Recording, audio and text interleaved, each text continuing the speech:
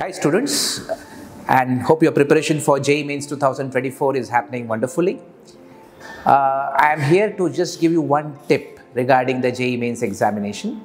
You are very familiar that the marking scheme is +4 - 1. Alright, it's not +3 - 1 like it was in IITPK once upon a time. It's not +4 - 2 like it is often in the MAMCQs in the JEE Advanced. It is +4 - 1.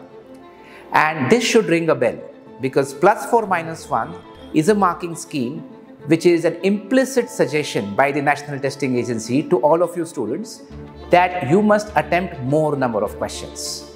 Often it happens that because of the fear of negative marking, you tend to attempt less number of questions.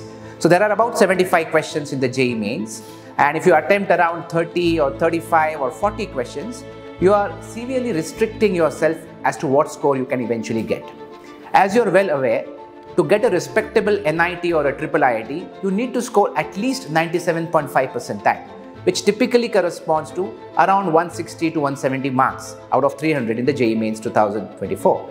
So, unless you attempt large number of questions, which means minimum 60 questions out of 75, it's difficult to score above 97.5 percentile.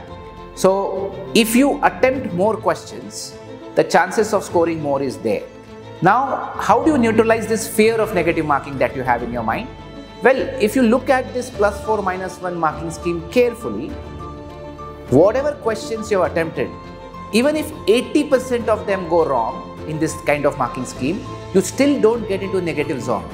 For example, out of 10 questions, if you get 2 right and 8 of them are wrong, still you get 0, because 8 into -1 is -8, and the remaining 2 into 4 is +8 again. So it neutralizes that. So only when you are making mistakes in more than 80% of your questions, that's when you get into negative territory, not otherwise.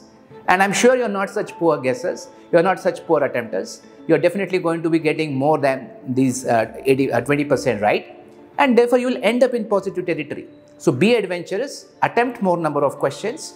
That will eventually translate into better scores in the JEE Mains examination. Wish you all the best for JEE Mains 2024.